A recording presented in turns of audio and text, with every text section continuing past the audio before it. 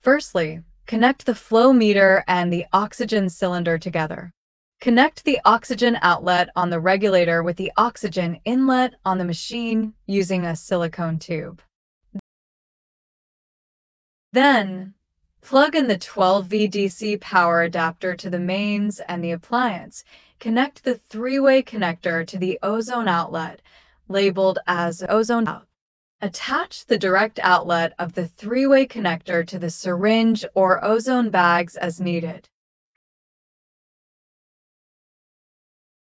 Cut a short piece of silicone tubing and add 2 male lure lock connectors to each end.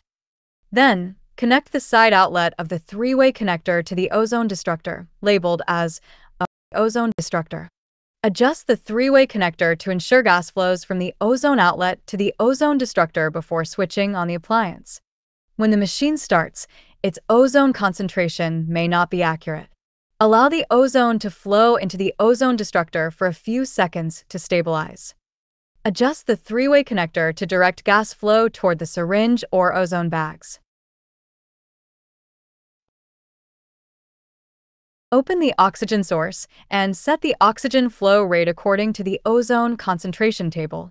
Press the Power button to start the ozone machine. Select your desired ozone concentration from levels L1 to L4.